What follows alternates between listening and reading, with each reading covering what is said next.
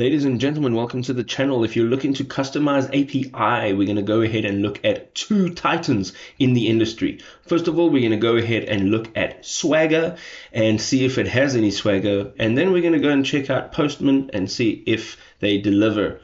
So without further ado, let's dive in. So let's begin with Swaggerhub. Now, Swaggerhub is a collaborative API development platform. It allows teams to design, build, document, and host APIs. Some of the key features include collaborative API design and documentation, automatic SDK generation, API testing and mocking, API hosting and deployment. Here are some of the things that you can expect with Swaggerhub. API design in Swaggerhub. So Swaggerhub is focused on collaborative API design using the OpenAPI. API documentation. Swaggerhub automatically generates documentation from the API definition. API testing. Swaggerhub allows testing APIs, with mocking tightly integrated with the API definition. API monitoring in Swaggerhub. Swaggerhub does not have a built-in monitoring, but it can be integrated with external monitoring tools. Swaggerhub does have a free plan. This is fantastic, and it also has a paid plan starting at $20 a month. Postman is a popular API development and testing tool.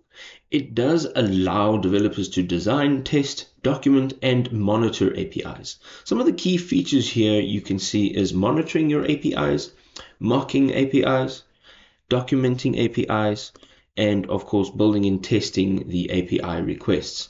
APIs design in Postman. Postman has more basic API design capabilities compared to Swaggerhub. Postman allows documenting APIs but requires more manual effort, which means that it has a steeper learning curve. API testing. Postman has more advanced testing capabilities, allowing scripting tests with JavaScript. API mocking. Postman's mocking is more flexible and can mock APIs not defined yet in Postman. API monitoring. Postman has a built-in API monitoring system which allows you to monitor all your APIs without integrating external or third-party apps. So having a look at Postman and Swaggerhub. Swaggerhub is more focused on collaborative API design and documentation. Postman, on the other hand, is more focused on API testing and monitoring. At the end of the day, the best tool depends on what your specific needs are. Let us know in the comments section below what you prefer, and we'll see you next time. Peace.